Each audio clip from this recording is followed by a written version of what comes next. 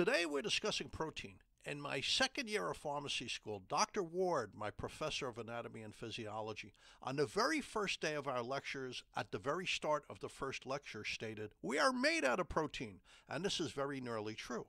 Protein is one of the basic building blocks of the human body. We are mostly made up of water.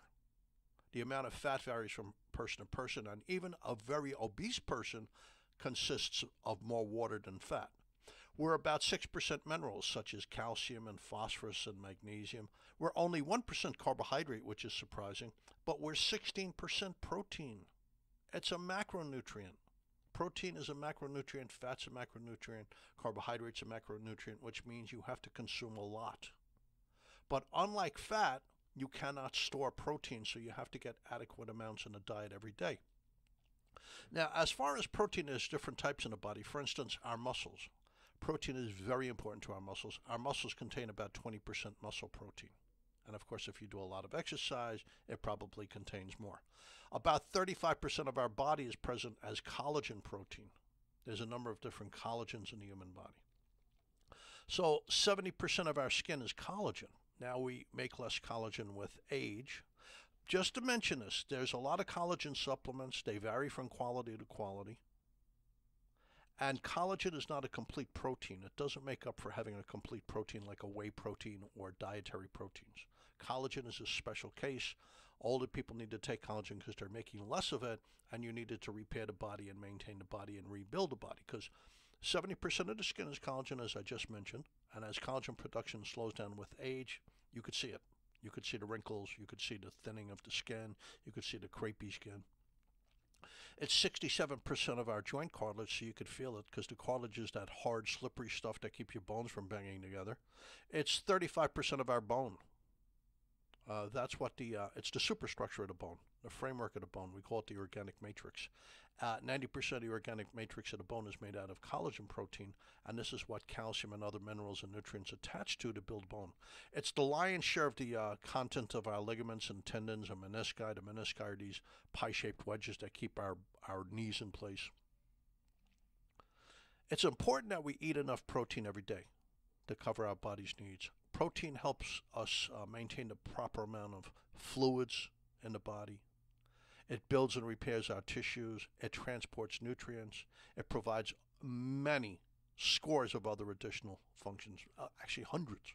So welcome to our protein and the benefits of individual amino acids episode. Hi, my name's Jerry Hickey. I'm a pharmacist who also has studied nutrition, and I'm over here at Invite Health. I'm also the scientific director, and I'd like to talk to you today about what you need to get sufficient protein in your diet. How much do you need, what it does for you, and if a supplement, which protein powder to take. Protein's made out of amino acids. These are strung together to make protein. And besides taking a protein supplement, you can individually supplement with amino acids. So I'm going to discuss the important uses of each of these amino acids. Their benefits could be substantial. So please be sure to subscribe to the Invite Health podcast today, and please leave us a review. You can also follow us on Facebook, Twitter, and Instagram at Invite Health. All of the information on today's episode will be linked in the episode description, and you can visit invitehealth.com/podcast for more information. Let's go to a break before I really get into this. We'll be right back. Jerry Hickey, Invite Health.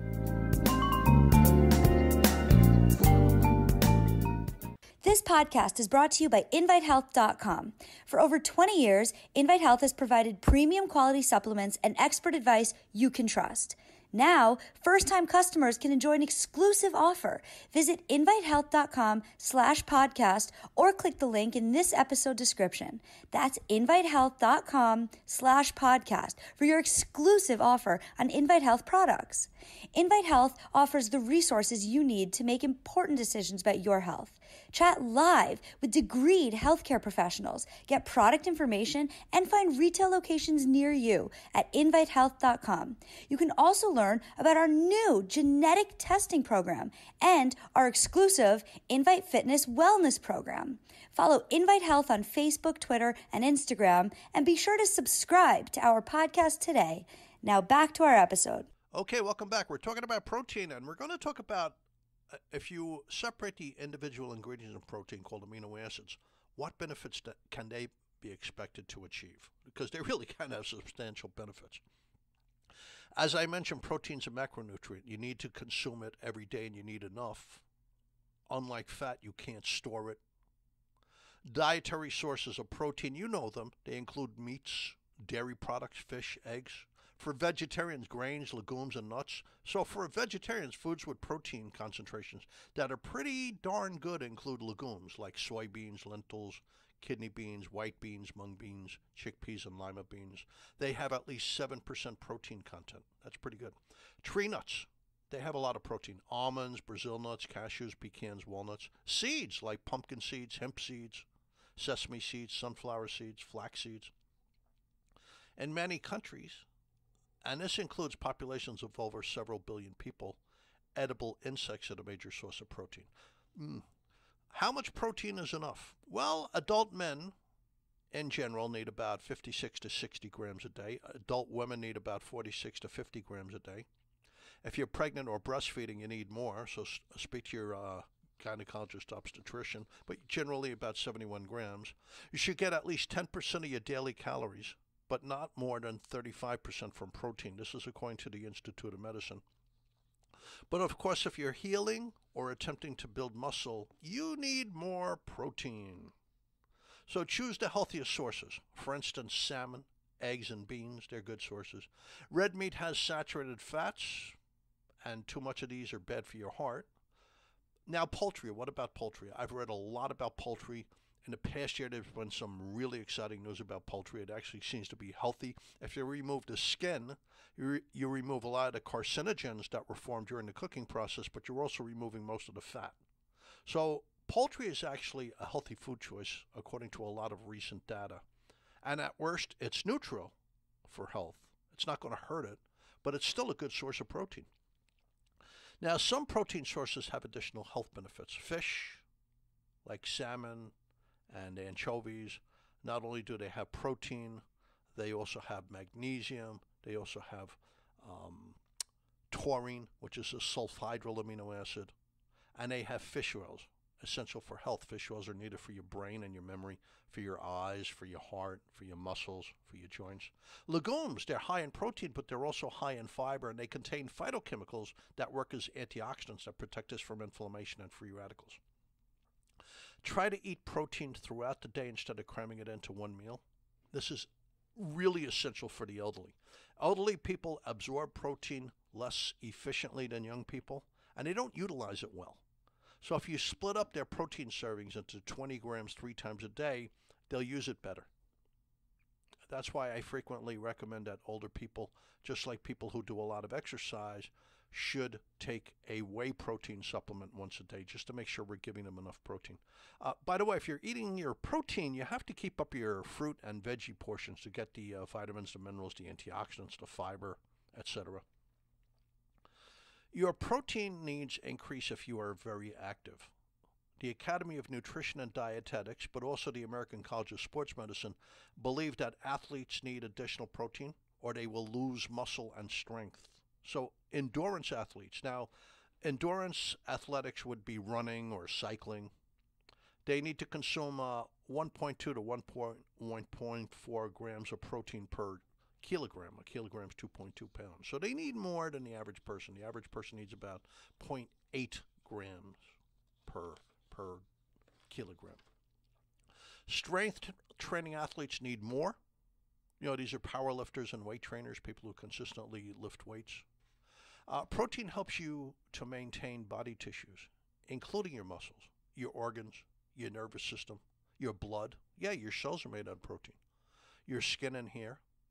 All of the cells, including your immune cells and red blood cells, incorporate protein. In fact, inside your red blood cell, there's hemoglobin that carries oxygen. That's the red stuff in the blood cell. That requires protein to be made. And the proteins in your blood deposit things around the body like fats and vitamins and minerals. In addition, eating protein can help you manage your weight. First of all, it takes longer to digest a protein-rich meal. But after you consume protein, you're likely to feel full. You're satisfied longer. It's satiating. It makes you feel like the amount of food you ate was sufficient for the body's needs, which is true if there's enough protein. For our muscle, protein is hugely important. About 40% of our body weight as a healthy adult is muscle. I mean, unless you do, weightlifting or something, then it's more than 40%. But about 40% of a typical person's body weight as a healthy adult is muscle. About 20% of this muscle is made out of muscle protein. Plus, you need collagen protein to hold everything together, to hold the ligaments, the tendons, the muscles, the bones, the joints together. So protein's really important. Now, I mentioned that I like whey protein in particular because it's a complete protein. It supplies a good amount of all 9 of the essential amino acids that our body needs on a daily basis. And in fact, over 60% of the total protein in whey comes from essential amino acids. This is according to the U.S. Dairy Council. I'm going to explain what essential amino acids do for you in just a minute. The particularly important set of essential amino acids, if you're looking at strength and muscles, are the branched chain amino acids. They're important for maintaining your muscle. They're important for building muscle. Branched chain amino acids are leucine, isoleucine, and valine. Now, according to the United States Dairy Council, whey protein has the highest concentration of branched chain amino acids compared to any other dietary source of protein. 26 grams of branched chain amino acids per 100 grams of whey protein. That's pretty significant. Before we go into the effects of branched chain amino acids, let's just go to a quick break. Jerry Hickey for Invite Health. We'll be right back.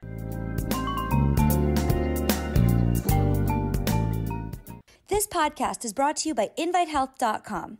For over 20 years, Invite Health has provided premium quality supplements and expert advice you can trust.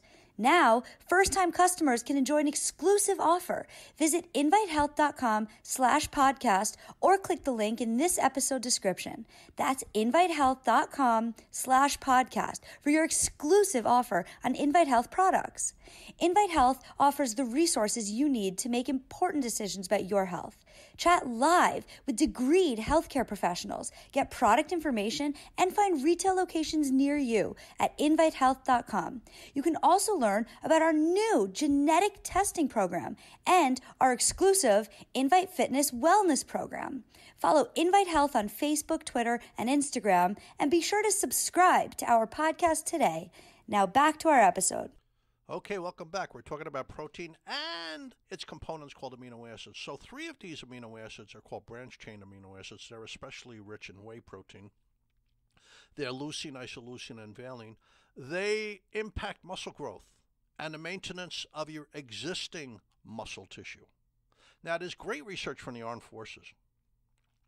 On top of building muscle and nourishing muscle, branched chain amino acids help you burn belly fat, especially if you consume enough leucine.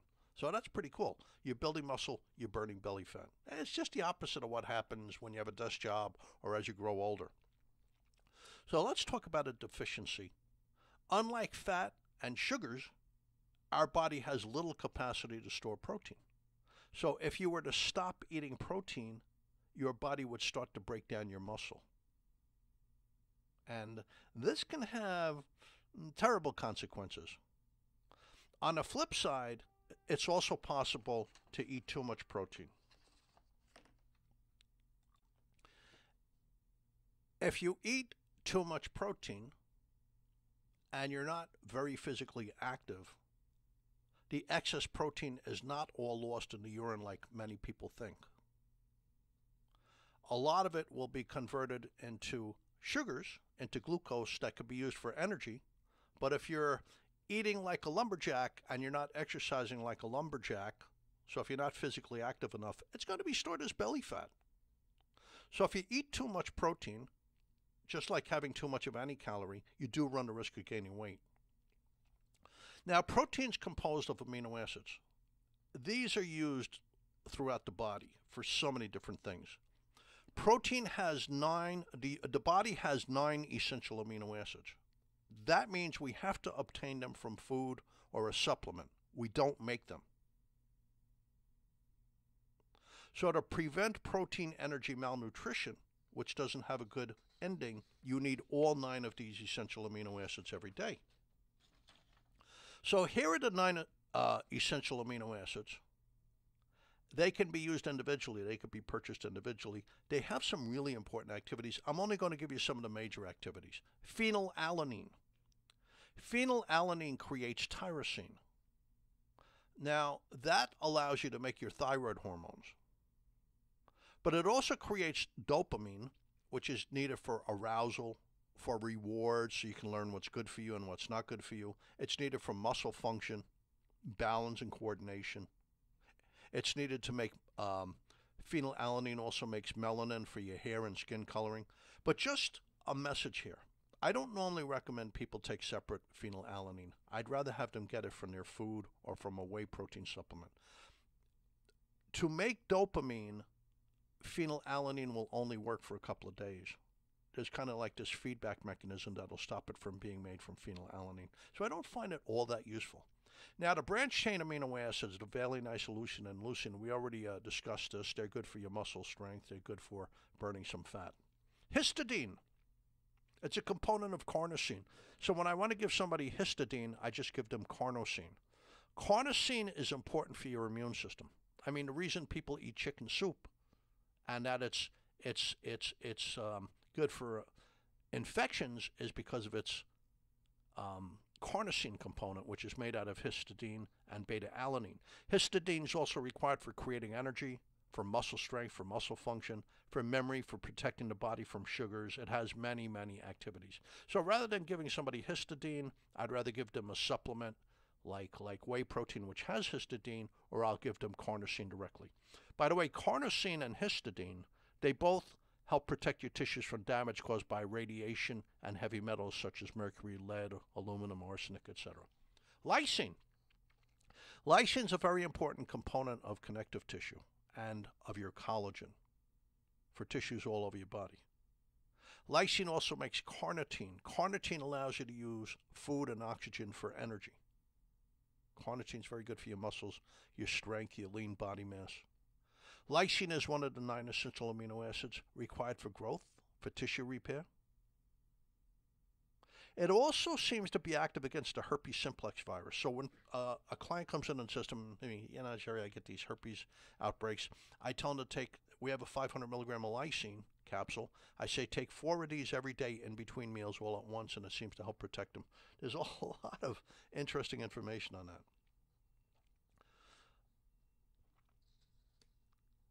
Tryptophan. We usually use a form of tryptophan called 5-hydroxytryptophan. Tryptophan creates serotonin, and that's important to control your appetite. So if somebody's overeating, I'll give them 5-hydroxytryptophan right before a meal, because the insulin released during a meal pushes the tryptophan into the brain, and it's the 5-hydroxytryptophan into the brain. It's converted into serotonin, and this controls your appetite. It stops you from overeating. But serotonin also helps treat depression and anxiety. Now at night, tryptophan takes an additional step, the 5-hydroxytryptophan, and it becomes melatonin, which has myriad uses, including very supportive for the immune system, especially in older people that are losing immune system function. Melatonin helps keep the hair in your head. We've done a podcast on melatonin. Melatonin helps adjust your blood pressure at night. Melatonin is amazing for building bone, but everybody knows melatonin for sleep. Threonine. Most people have never heard of threonine. You need threonine to make T cells. They're made in the thymus gland. T cells are cells very important for killing cancer cells and viruses and bacteria.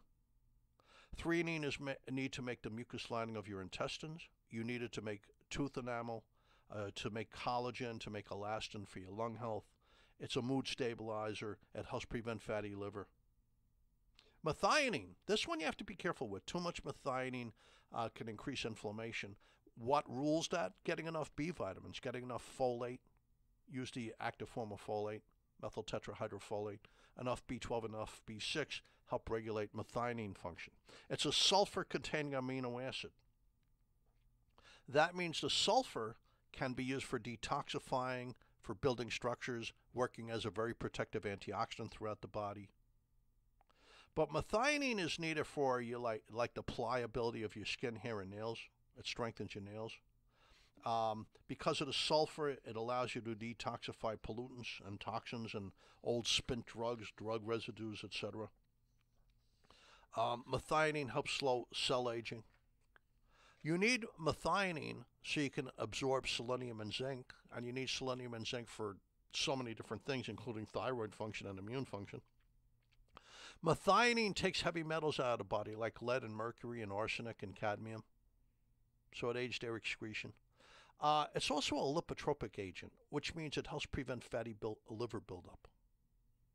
So once again, if you take methionine, you have to be on B vitamins to control the methionine.